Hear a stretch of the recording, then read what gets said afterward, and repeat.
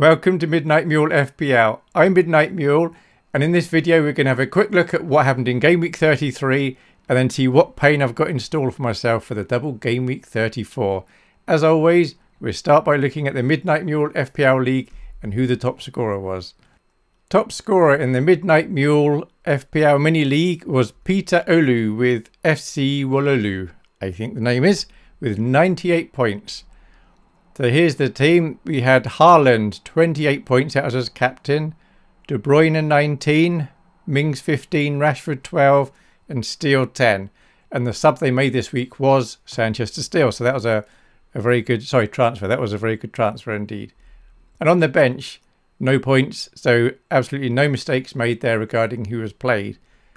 Top of the league is Jacob Eriksson still with Skogsklanten IF, 70 points.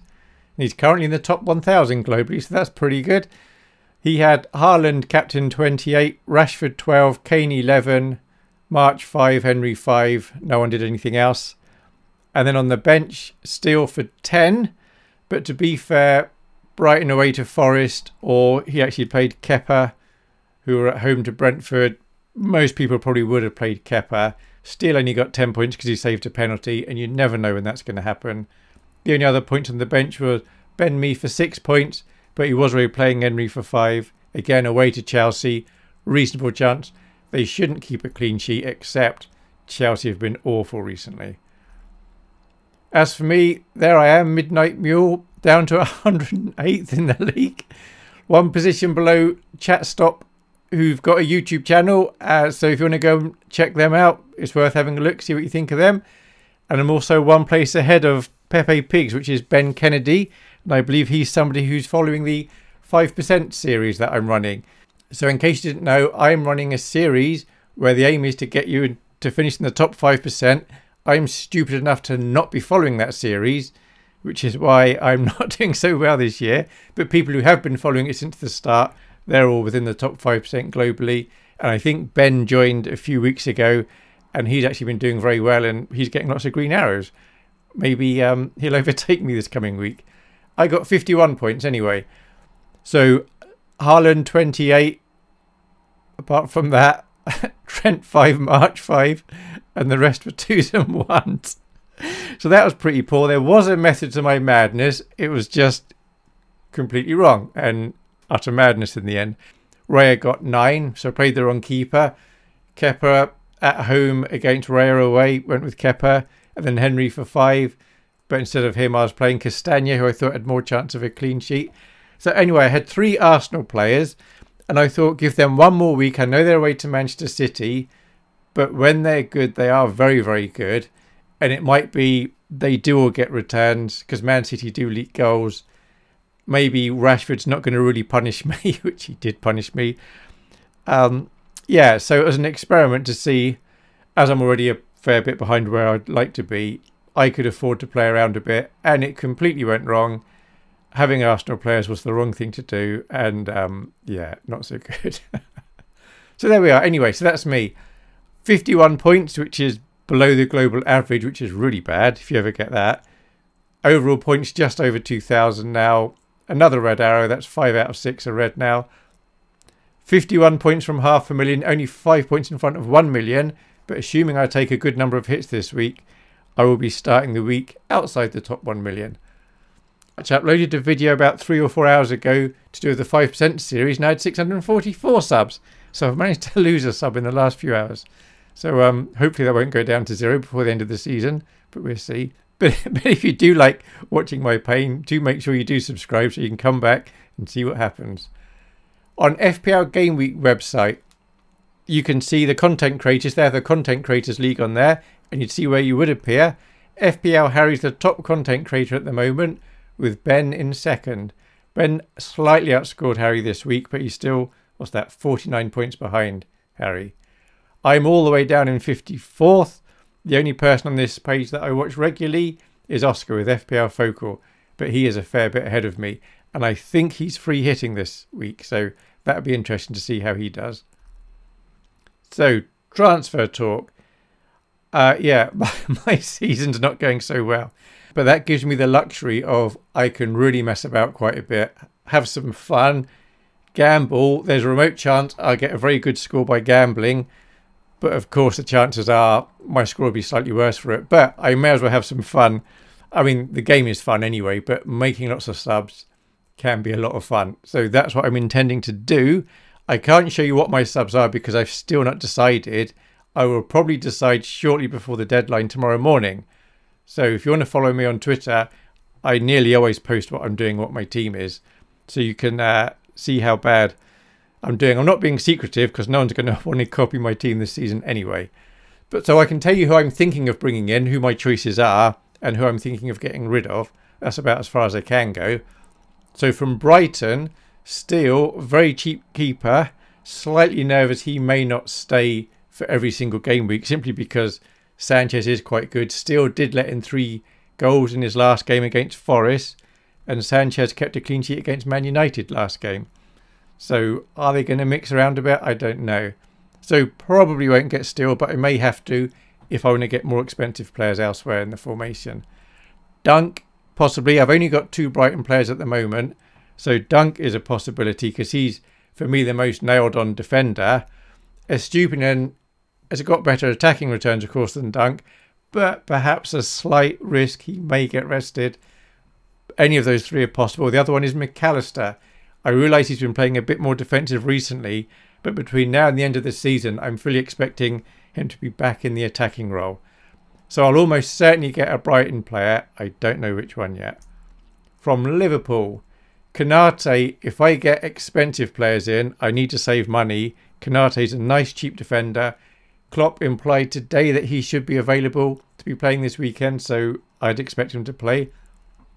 Robertson I'm tempted by. He can bomb up the wings. He could get assists, a remote chance of a goal. Very remote chance of a clean sheet. But he may be worth having. I've already got Trent, so he's not on this list. And Gakpo, down as a midfielder. He's playing right at the front as a striker. He also seems a very good Liverpool player to get. But I need to see. Like I said, I'm still undecided. I'm trying all sorts with my team at the moment. From Manchester City, there's Edison, incredibly boring keeper.